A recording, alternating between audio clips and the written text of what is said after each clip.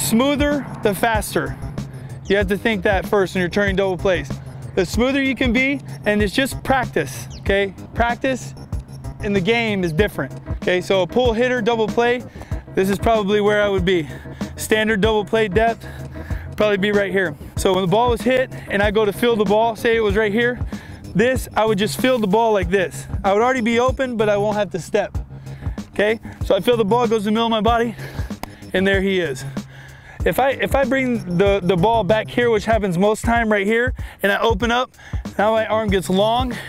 Each time I'm doing this, he's gaining ground, and now I gotta really torque the ball to get over there. When I come in to field the ball, I'm gonna field the ball on this side event. So I'm gonna come here, right there. Stagger your feet a little bit.